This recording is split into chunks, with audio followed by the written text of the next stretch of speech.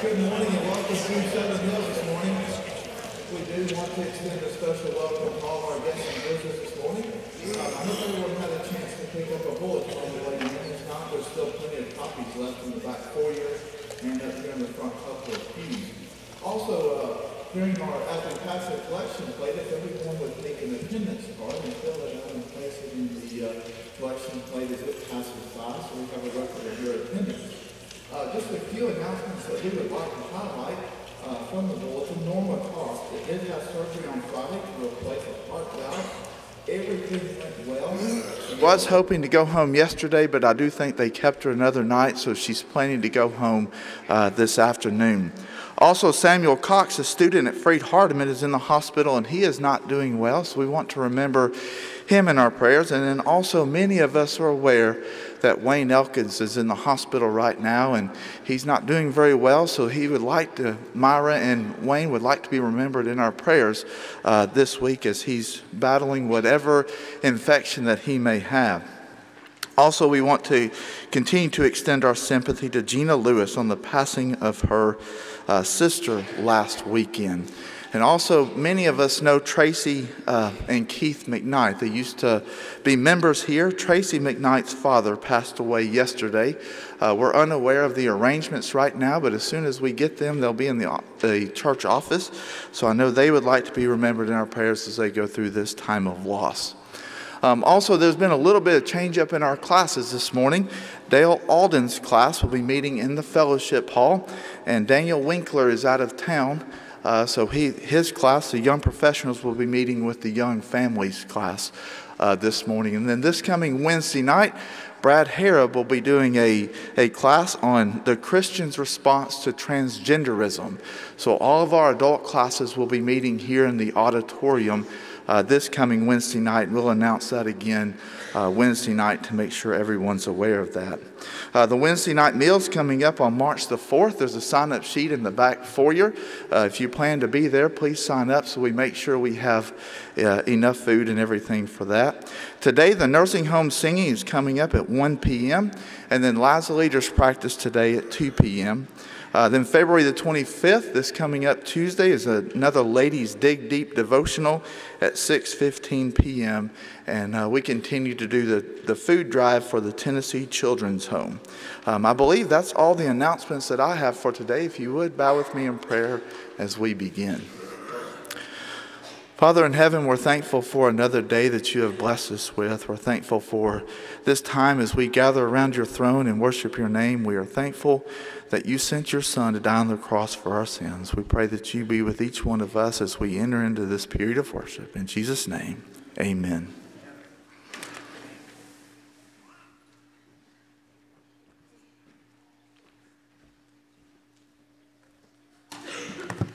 Good morning. Our opening song will be number 19. Number 19. If you would, please stand. We're going to sing the first, second, and the fourth stanza.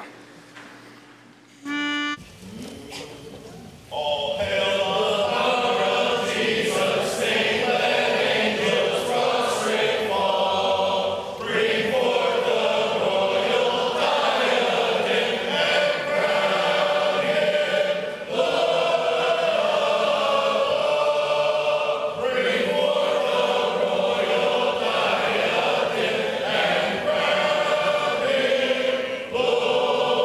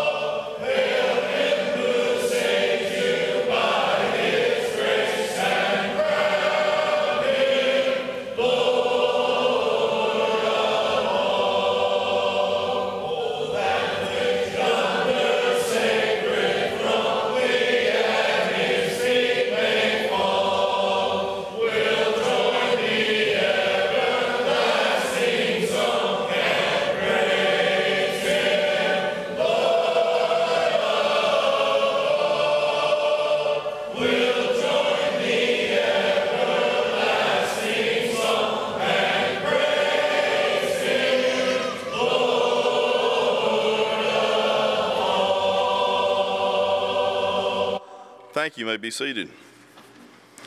Our next song will be number 2. We'll sing this song just prior to our scripture reading and our prayer. Number 2. We're going to sing the first and the third stanza. In the Bible we read all beautiful prayer, heaven above was prayed by a heart that was laden with care and filled with such wonderful love. When he was praying, Jesus was praying in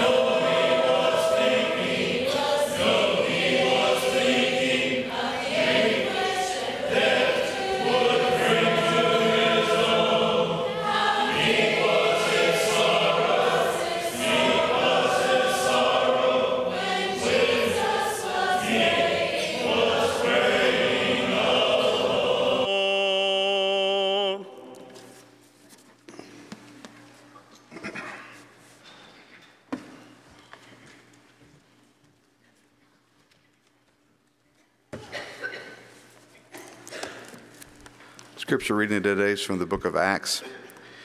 And if you remember last week, in the early Christians, in the Acts 4, talked about early Christians are in their joy in serving God's pool their resources to help each other. And so we're going to start now in chapter 5. So keep that in mind because this will continue on. Chapter 5, verse 1. A certain man named Ananias, with Sapphira his wife, sold a possession, and he kept back part of the proceeds, his wife also being aware of it, and brought a certain part of it and laid it at the apostles' feet. But Peter said, Ananias, why has Satan filled your heart to lie to the Holy Spirit and keep back part of the price of the land for yourself? While it remained, was it not your own? And after it was sold, was it not in your control? Why do you conceive this thing in your heart? You have not lied to men, but to God. Then Ananias, hearing these words, fell down and breathed his last. So great fear came upon all those who heard these things. And the young men arose and wrapped him up, carried him out, and buried him. Now it was about 3 hours later when his wife came in, not knowing what had happened. And Peter had answered her, Tell me whether you sold the land for so much. And she said, Yes, for so much. Then Peter said to her, How is it that you have agreed together to test the Spirit of the Lord? Look, the feet of those who have buried your husband are at the door, and they will carry you out. Then immediately she fell down at his feet and breathed her last. And the young men came in and found her dead, carrying her out, buried her by her husband. So great fear came upon the church and upon all who heard these things. And through the hands of the apostles many signs and wonders were done among the people. And they were all with one accord in Solomon's porch. Yet none of the rest dared join them, but the people esteemed them highly. And believers were increasingly added to the Lord, multitudes of both men and women. So that they brought the sick out into the streets and laid them on beds and couches, that at least the shadow of Peter passing by might fall on some of them. Also, a multitude gathered from the surrounding cities to Jerusalem, bringing sick people and those who were tormented by unclean spirits, and they were all healed. Then the high priest rose up, and all those who were with him, which is the sect of the Sadducees, and they were filled with indignation, and laid their hands on the apostles and put them in the common prison. But at night an angel of the Lord opened the prison doors and brought them out and said, "Go, stand in the temple and speak to the people all the words of this life." And when they heard that, they entered the temple early in the morning and taught. But the high priest and those with him came and called the council together with all the elders of the children of Israel, and sent to the prisons to have them brought. And when the officers came and did not find them in the prison, they returned and reported, saying, "Indeed, we found the prison shut securely, and the guards standing outside before the doors. But when we opened them, we found no one inside." Now when the high priest, the captain of the temple, and the chief priests heard these things, they wondered what the outcome would be. So one came and told them, saying, "Look, the men whom you put in prison are standing in the temple and teaching the people." Then the captain went with the officers and brought them without violence, for they feared the people, lest they should be stoned. When they had brought them, they set them before the council, and the high priest asked them, saying, "Did we not strictly command you not to teach in this name? And look, you have filled Jerusalem with your doctrine, and intend to bring this man's blood on us."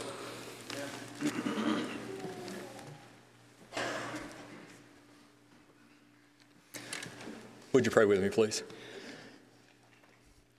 Heavenly Father, we thank you for giving us this opportunity to approach your holy throne, acknowledge you as the creator of all things. What an awesome God you are, and what a blessing that we have to approach your throne. And we're doing so humbly, Father, and ask that you hear our prayer. Father, we thank you for loving us, and we thank you for this opportunity to gather as your people to study from your word, to sing praises to your name, and we pray that our worship is acceptable to you. Father, we live in a world that is difficult. We live in a world that gives us challenges and obstacles that we have to face each and every day. Father, we pray for strength. We pray for boldness. We pray for zeal to always live for you. Father, you know our weaknesses and you know that we fail, so therefore we ask for forgiveness when we do. Father, we pray for our missionaries, for those who are actively teaching your word, whether it be locally or around this world. Give them the courage that they need to always stand boldly for your truth. Help us to look at them and realize that, Father, we have an opportunity just outside these doors to reach our neighbors, the people we work with, the people we go to school with. Help us never to be ashamed of your word, nor of your Son. Father, there's been those that have been mentioned this morning who are struggling, who are in the hospitals or who are recovering, who are dealing with death in their families. We ask that you strengthen them and comfort them. Help us to be an encouragement to them as well. We look for opportunities, Father. Help us to never be ashamed to open those doors and to look for ways to help others. Father, we're grateful for this place that we call our home here at Southern Hills. We're so grateful for our eldership, for our deacons, for our Bible school teachers, and for Garrett and his family. We're grateful for the light that we are to this community. Help us to always let it shine. Father, we love you, and we thank you most of all for your Son, Jesus.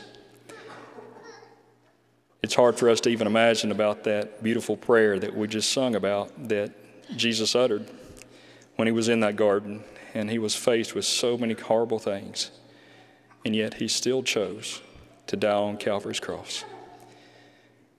Help us to live for him in all that we do.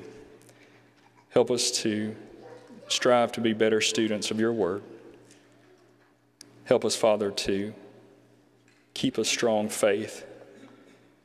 Give us that hope in our hearts to strive to be in heaven eternally with you. It's in Jesus' name we pray. Amen.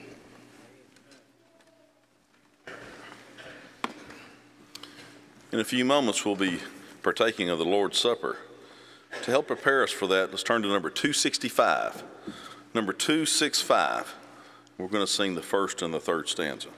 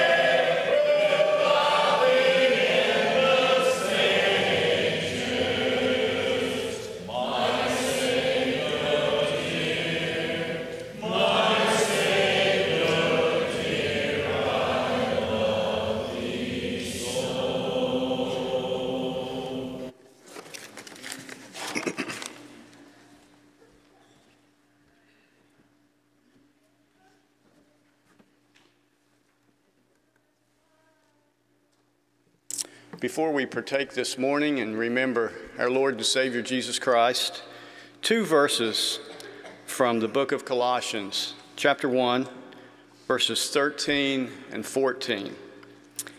He has delivered us from the domain of darkness and transferred us to the kingdom of his beloved Son, in whom we have redemption, the forgiveness of sins. A couple thoughts there on that word transformation. Let's be excited this morning and happy about that transformation that God has transferred us to his kingdom through the one we remember this morning, his Son, Jesus Christ. And let's also examine ourselves. Are we living a transformed life? Are we doing that daily in our walk with him? Let's now ask blessings upon the cup. Father God, we are so thankful for that transformation into your kingdom through the one we remember now, Jesus Christ. We're thankful for that blood, that redemption, that forgiveness of sins, that perfect sacrifice. Lord, we're excited this morning to be living and walking in that kingdom. Help us, Lord, to continue to share that with others, to be excited about sharing it with others. We ask now, Lord, that you would be with us as we partake of this cup, and we do that in unison together in remembrance of your Son, Jesus Christ. We're thankful for that precious blood. In his name I pray. Amen.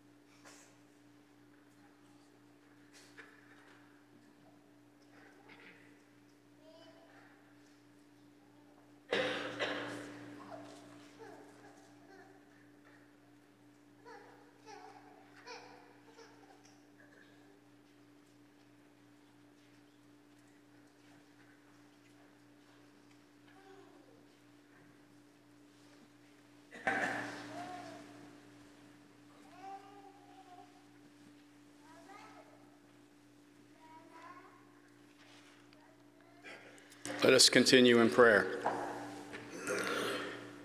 Father God, for these emblems, the loaf and the cup, we're thankful.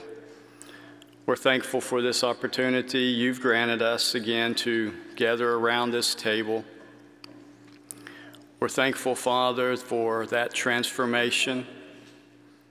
We know, Father, that in your word we are not to be conformed to this world, but to continue to be transformed by the renewing of our minds.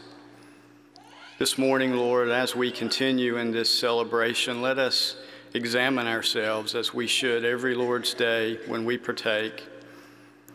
Are we conforming, or are we continuing to transform our minds? Let us focus on that as we again partake of these emblems. We're thankful for your Son. We're thankful for his life, his death, his burial, and that hope of the resurrection, his resurrection and our resurrection someday. We love you. In Christ's name I pray. Amen.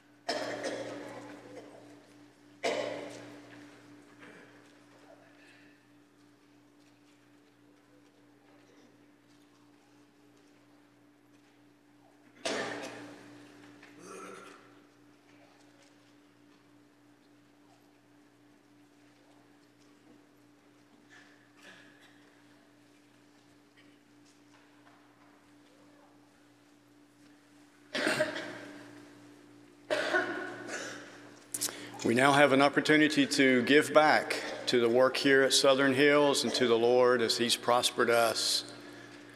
We are so blessed. Let's pray as we take.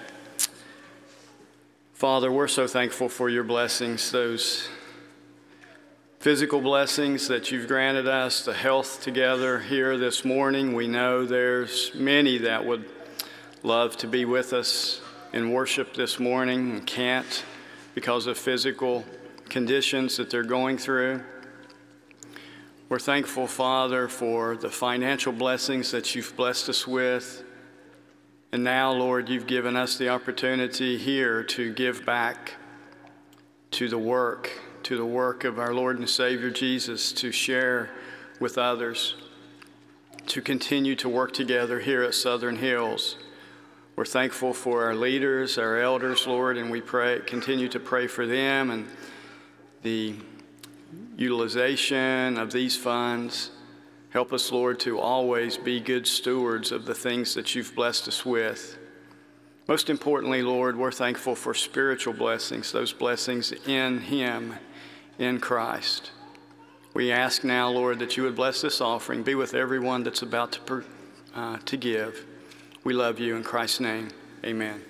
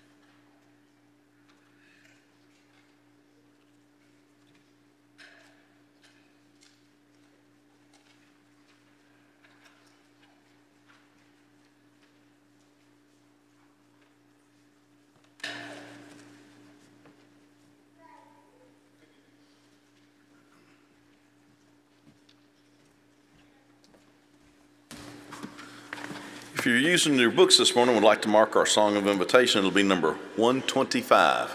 Number 125. And just prior to our lesson, we're going to sing number 345. If it's convenient, would you please stand?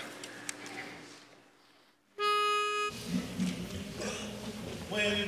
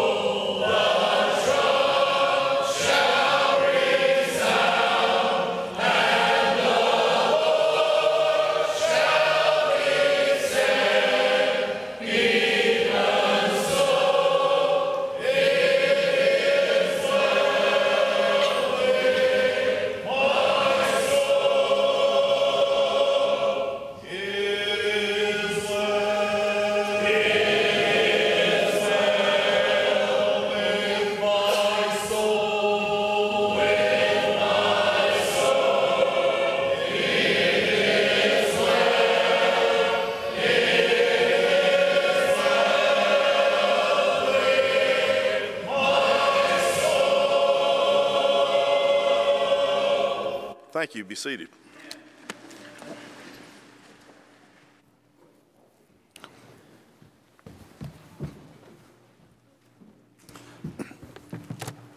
Let me encourage you to open your Bibles up to Mark chapter 12.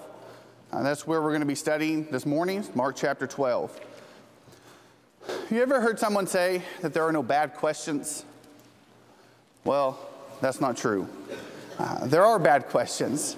In Mark chapter 12, we have a couple of them, and they're not bad questions because of the questions really themselves. They're bad questions because of the intent of them. They weren't asking Jesus questions because they wanted to learn something. Rather, we're told, they asked Jesus questions because they wanted to catch him in his words. They wanted to make themselves sound smarter than Jesus.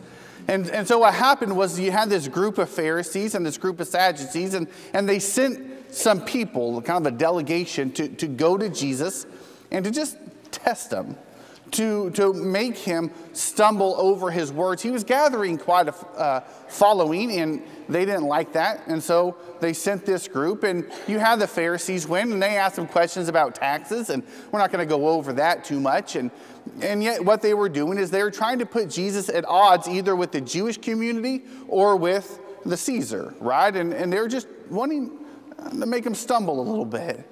And yet Jesus handled their questions just fine. And so you had this group of Sadducees, and the Sadducees didn't really believe in a resurrection. And so they tried to ask Jesus some questions about the resurrection, hoping again to make him stumble over his words or lose favor with the people. And once again, Jesus just handled their questions without much of a challenge. And so what you had was you had these people challenging Jesus, and they were asking him questions. And we're told two of them. I kind of imagine that there were many more questions that were being asked, and Jesus just like knocking them out of the park, right? I mean, you ask him, he answers it. They're trying to make him stumble over his words. It's not working. He's just answering all these questions with great wisdom, with great authority. And so you have this man who's standing back, and he's a scribe. You know much about scribes? They're kind of these experts in the law. And he seems to be somewhat impressed by the fact that they just keep asking him questions. And Jesus just knows how to answer every one of them. And so he's listening. And he thinks, you know what? I got to question myself. And so he went and asked Jesus a question. It says, then one of the scribes came, and having heard them reasoning together, perceived that he answered them well, asked him, which is the first commandment of all? Now that's not a bad question. All right, some of the questions before were bad, but that's a good one. I mean, if you know, and this man did, Jesus did, God has given a lot of commands. As a matter of fact, as you read through the Old Testament, you read commands about the way they were to dress. You read commands about the way they were to eat. You read commands about the way they were to sacrifice things, about the way they were to plant their fields, and all. I mean, there's just so many commands given by God. And the man says, "Okay, like, what's the most important one?" And I don't believe this is only in reference to the Old Testament laws. As a matter of fact, the New Testament would tell us there's laws God has given in the New Testament, right? Maybe that's what he's thinking, but for our context, we recognize that even the new law God has given, or New Testament, God has given all kinds of commands. What's the most important? I think you probably know already what the answer is going to be. Truth is, I've known the answer since the time I was young. The truth is, if I'm just going to be honest with you, I don't know that I've appreciated it until fairly recently in my life. Because Jesus didn't answer the way that many would expect him to answer. This is what he says, as Jesus answered him. The first of all commandments is, Hear, O Israel, the Lord our God, the Lord is one, and you shall love the Lord your God with all your heart, with all your soul, with all your mind, and with all your strength. This is the first and great commandment. And so Jesus says, okay, if you remember, this is actually a quotation from Deuteronomy chapter 6 and verse 4. Right? And what you have is Israel. And Israel's about to go into their promised land. And Israel's just really struggled with faithfulness to God. Israel's just had this up and down, and it seems like every time things aren't going right, they turn their back on God, and Moses is just keep trying to reel them in, right? And every time something doesn't go the way they want, they start to, they'll build a golden calf, or they'll complain, or they'll bicker, or they'll say, I wish we were back in Egypt, and they just kept turning their backs on God. And so Moses is about to take them in, and they have all these laws, but he says, okay, hear this, like, hear, O Israel, listen to me now. Before you go into this land, pay attention. This is important. You need to know this. Love the Lord your God with all your heart, with all your soul, with all your strength, and with all your mind. Like, what do you need before you go into, like, you keep messing this thing up and you keep wanting to go back to Egypt. You keep wanting to erect these statues and images and worship. Like, get that out of your God. There is one. They've lived in this kind of polytheistic society for so long, and they don't really get this concept of there just being one God. And Moses is saying, no, you need to, when you go into that land, you know this. There's one God. And you need to love him. He's not detached. He's not some piece of metal or wood. Like, he's a real, personal being who you need to love. All your heart, soul, mind, and strength, you need to love him. And it's those words, if you continue reading Deuteronomy chapter 6, I mean, you just got to nail them down. He says, like, you got to teach these things to your children. And he just goes, when you go into the land, don't let them forget. Like, you've got to love God. I think we need to talk a little bit about the word love, because we just make it ugly, I think, in our society. We don't really know what it is. The concept of love is really a pretty simple one. You've probably heard it said before, the Greeks had a lot of different words for love. I would say, no, they had a lot of different words, and we just attached love to it. But we translate one word love from a lot of different Greek words. But probably the most well-known of them all is agape. As a matter of fact, I was just driving down somewhere in Spring Hill recently, and I saw, I think it's Agape Animal Shelter or something, but it's this concept of love, right? That we've heard the word. It has a basic definition. It means charity. It means benevolence or goodwill.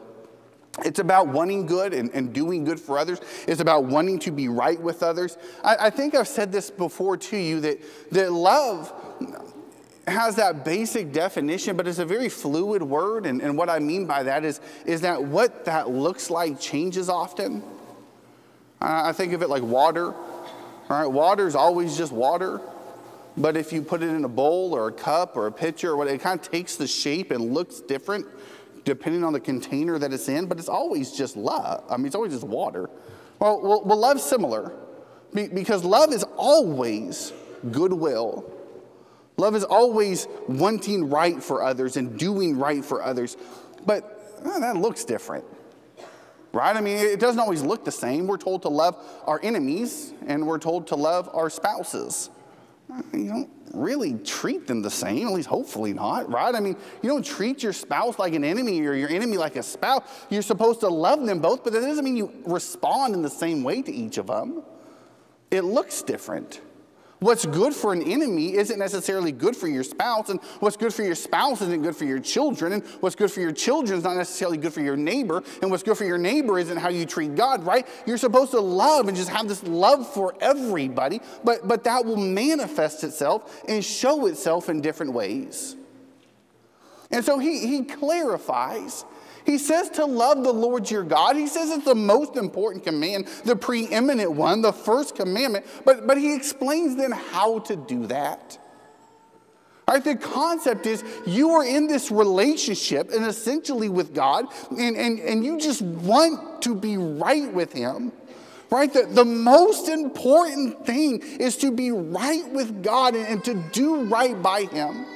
To know who he is, to respect that relationship and be in that relationship who you're supposed to be in that relationship. That's kind of the basic concept of love. If I love my wife, then I'm going to be to my wife what my wife needs me to be. If I love my children, then I'm going to be to my children who my children need me to be. If I love my enemies or my neighbor, I'm going to be to them I'm going to respect our relationship. I'm going to treat my wife how I should treat my wife. I'm going to do good to her as my wife, and I'm going to love my children and treat my children as a father should treat his children and be good to them and do what they need as a father needs. And he's my God. I need to appreciate that. He's not just a friend. He's not just another guy. He's my creator. He's my God. And I need to be to my God what is right in that relationship. What I need to do, whatever I need to do to make that relationship right. To do good to my God who has done good to me because he loves me and he is to me what I need him to be to me. All right, that's the concept here. And it says that you love God. Well, how? He says, with all your heart. The word heart, when used in the Bible, often has to do with kind of what I've defined sometimes, the seat of all emotion. You know, we talk about agape love and we say, well, it's not really an emotional love. And sometimes that's true. But it's not always true. I need to love God with all my heart. There's an emotion attached to that. It's not just a logical reasoning or there's a heart involved in the love that I ought to have for God, an emotion that I ought to feel for God. When I think of my God, it ought not to be just he's this creator and just kind of detached from it or only obey him because of a fearful, but an emotion and a love that I have in my heart for him.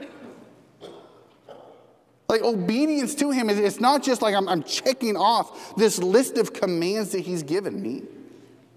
I think about, even the concept of why we're here right now. I mean, we just took the Lord's Supper.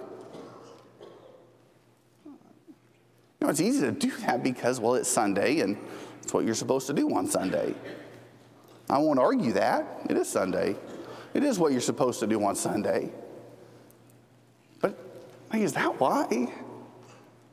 Is that what that means to you? That you're just doing what you're supposed to do?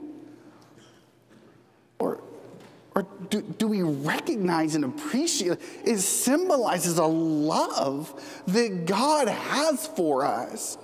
That he sent his son, Jesus the Christ, to die. And were your emotions pricked? Were they touched?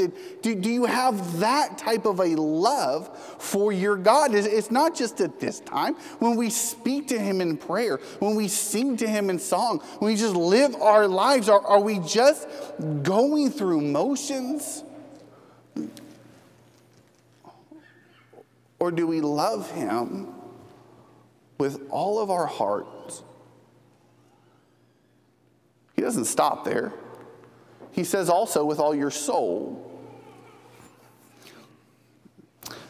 When the Bible speaks of the soul, it often speaks of kind of just all of us.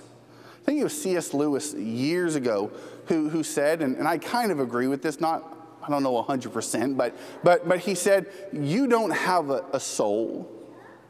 You are a soul. You have a body. Right? And there's a lot of truth to that. Sometimes we just think of like, this is who I am, right? I'm 5'11", I'm bald-headed, blue-eyed, this is me. And then, I have a soul as well that one day will be important when I'm raised from the, but we kind of get that mixed up. No, the soul is who I am. And he says, so with all of you love God with all of you, with your whole being, with all of who you are. Don't give God like an hour here or an hour there. Don't give him part of your life. Just love God with everything you have. With your all, with your whole being. Don't let any part of your life be detached from the fact that you love God. And then he goes on from there even, says, with all your mind. So we mentioned earlier that there's an emotion to love. Well, there's also a mental aspect to it. There's also a decision that has to be made. There's logic to it. Consider, think about what God has done. Learn who God is. If you don't have the knowledge of who God, like don't just come up with yourself this image of who you want God to be. A lot in our society do that, right? They just think this is kind of the idea that is appealing to me of God. And then they love that. And if God ever acts in a way that is unappealing to them, they detach themselves from it. They say, like, my God wouldn't do that. Like, don't just come up with this make-believe creature that you love. Like, know who God is. Learn God. Let your mind be involved, understanding his character, understanding who he is, understanding what he's done and what he wants, and have this mental mind engage and love him with your mind. Know him, learn him, grow in him, and love him with your thought process as well. And then finally, he says, with all your strength. All right, strength is something that is needed when things get hard, right? If you ever watch people working out, I mean, a big old strong guy could go into a gym and pick up, I don't know, 5-pound weight, and it just doesn't look like much, and it's just real easy. But he picks up 100-pound weight, and all of a sudden you see those muscles bulging and the veins kind of come. Why? It's because now he's using strength because something just got hard. Like, we're talking about loving God with all your heart, with all your soul, with all your mind. And you say, well, why is he giving this command? Remember, again, this is Israel going into the promised land. And the truth is this, we talked about they kind of have this up and down relationship with God. They fluctuated in their faithfulness. You want to know why that is? Because things got hard. I mean, we could sit back and we can look at the things that they were going through and say, oh, they should have just been faithful. But guys, they were wandering in a wilderness. It was hot, it was miserable, and they saw no water in sight. And we could just say, well, they should have trusted in God. But it was hard on them. And when things got hard, they said, man, I wish we just died over there. Like, you don't say you just wish you had died if it was just real easy. It was hard. And that's when they turned their back on God. When things got hard. They saw Egypt pressing down on them and the Red Sea in front of them. And they just said, oh, we should have never left. Why? Because they were scared and it was hard. And they were about to go into their promised land, and those things would be, like, everything wasn't going to be, they were still going to have difficult times. And what Moses is saying is, like, don't let that be the reason why you turn your back on God. Sometimes things will get hard. And that's when you just need to bow up and let your muscles bolt and just love God with all your don't let your ever. All right, that's one of the things that we just miss this. And like I've had friends on Facebook and I'm just telling you, I've had them friends for 2 years and they've loved 20 different people, right? I mean, I've just fallen in love with this person. And then that person does something they don't like, and I don't love them anymore. Oh, this person did something like, oh, I love them. And then that person does something, and we just make love this really wimpy thing. And like, that's not love. When a man and a woman stand to get married together, typically what has traditionally been said is, will you take it for richer or poor, for better or worse, in sickness and in health, right? Because life is hard. And there's going to be times that are challenging. And they're saying, okay, are you going to hold to this promise when things get hard? When there's money problems, when health isn't what when life just gets hard, so many give up. Are you going to be that way? And we promise, we say, no, richer or poor, sickness and health, better or worse, I'm sticking this thing out. Well, will you be that way with your God? No matter what happens, love him. When hard times come, will you still love them? When challenges that inevitably, however you say that, when they come, will you continue to love God? Because that's what Moses is saying to do. And Jesus, when asked what is the greatest commandment, he says it's this: to love the Lord your God with all your heart, with all your soul, with all your mind, and with all your strength. And this is the first commandment. Not just love, but love God like this. So, Jesus was asked the question. Jesus answered the question.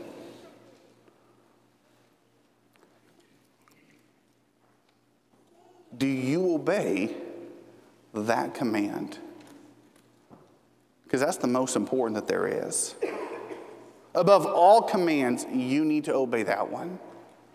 Above anything that God, you need to have that nailed down in your mind. That you're going to be right by God. You're going to do what's right for. Obviously, that entails the other commands. That's why it's the first, right? Because if you love God, you're not going to say, yeah, God said to do this, but I'm not going to. It's the first command because within it, all the other commands are held. Tonight, Jesus has actually gone beyond what is asked. He was asked, what's the first command? He says, I'll give you the first two. And so I would encourage you to be here tonight, because if Jesus is answering that question, you're going to want to hear what Jesus has to say about it. But the question for this morning is this: do you love God with all your heart, soul, mind, and strength? And if not, I beg, spend time with your God. Get to know your God. Learn to love your God. Because your God loves you. If there's anybody in here this morning who's not yet a Christian, we want to give you the opportunity to become one. If you need to learn God and know who he is and figure out more about it, we would love to sit down and study with you. If there's something we can do this morning to help you get your relationship right with the God who loves you, we give you this opportunity now to come and sit on the front row while we stand and sing the song of invitation. Have you a heart that's weary?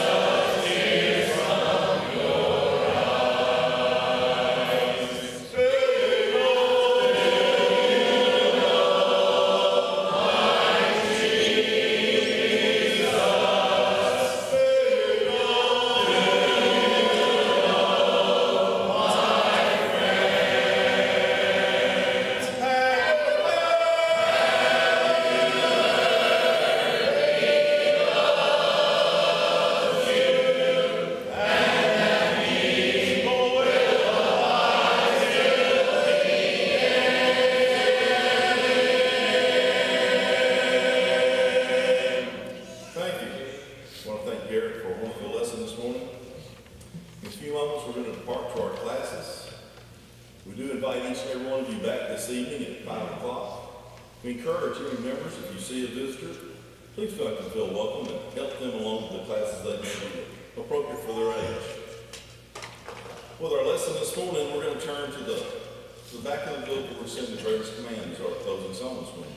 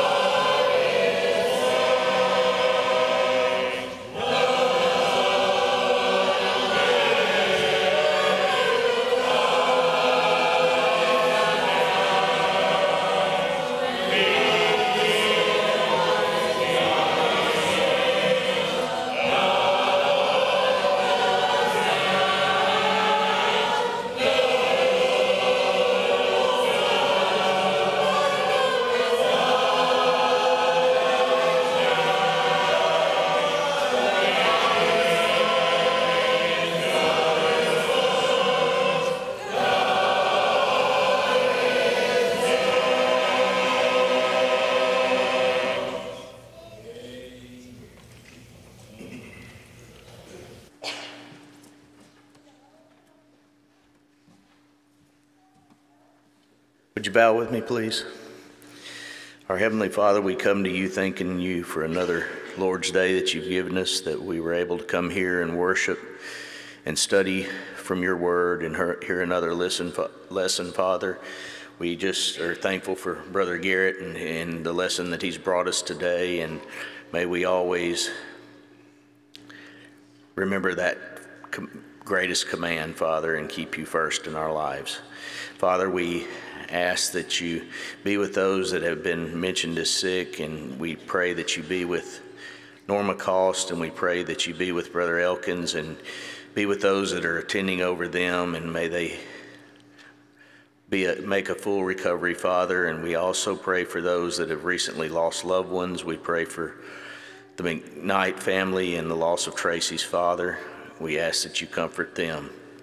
Father, we ask that everything that has been done and said today is in accordance with your will and brings glory to you and your Son. We ask now that you protect those that protect us, and we ask also, Father, that when our time here is done, you need us no more, that you take us home to live with thee forever. Be with us as we go to our Bible study, and be with us this week, for it's in your Son's name we do pray. Amen.